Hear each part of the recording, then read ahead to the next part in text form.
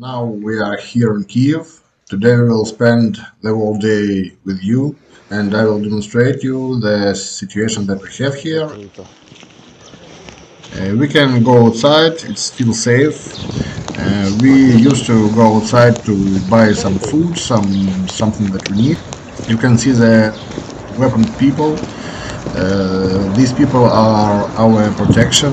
That is a squad that we support with anything we can.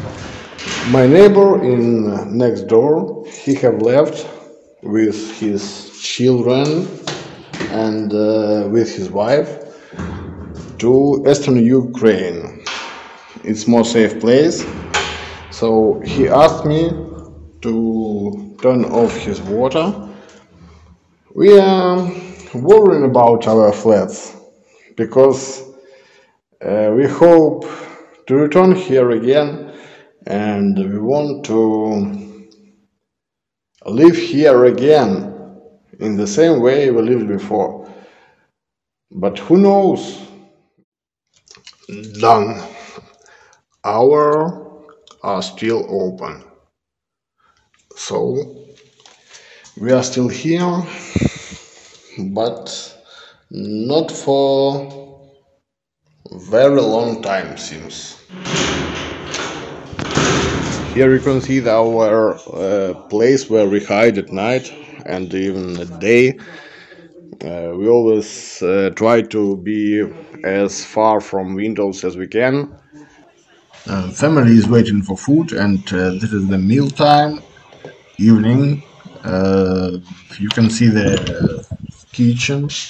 My wife is preparing food and we have to prepare this food without light.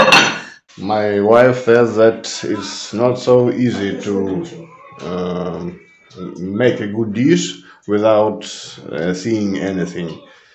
We try to imagine that our dinner with candles, like romantic, but it's the needed stuff because we can't turn on the light because our windows can attract.